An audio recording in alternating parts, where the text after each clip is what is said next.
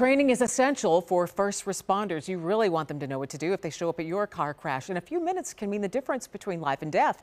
Fox 4 Shannon Russo's in Liberty, Missouri, where first responders are adding a new tool to their toolbox. So this car was not in a crash. This is just what it looks like after local first responders used the jaws of life to pry it apart, practicing for what could happen when they're out in the field. With every loud pop and bang, a lesson is being taught. They're learning new construction and new vehicles. That lesson is happening here at Car Star Body Shop in Liberty, where first responders from North Kansas City, Gladstone, and Liberty are training together.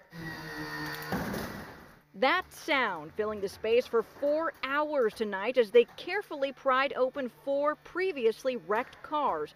What makes this training different is the cars. They're newer, either 2015 models or later, which are built with high-strength to ultra-high-strength steel. So why does that matter?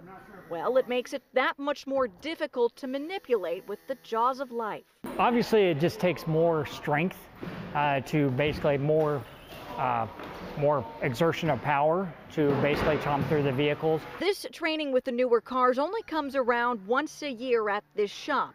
Otherwise, Liberty firefighters will go to a junkyard to practice on much older vehicles dating back to 1970, which aren't built the same as today's cars. That's a whole different realm. Something they did not get to practice on tonight are electric vehicles, which pose another challenge. One wrong move with this equipment and it could lead to getting electrocuted. The structures of them are somewhat the same, but yet you have a lot of other hazards. You have to worry about the batteries and the high voltage. Since seconds count in any crash, tonight's training gets these first responders familiar with the equipment while working as quickly and safely as possible to rescue people. So this 2015 Cadillac is one of 3 vehicles that was donated by Farmers Insurance specifically for tonight's training.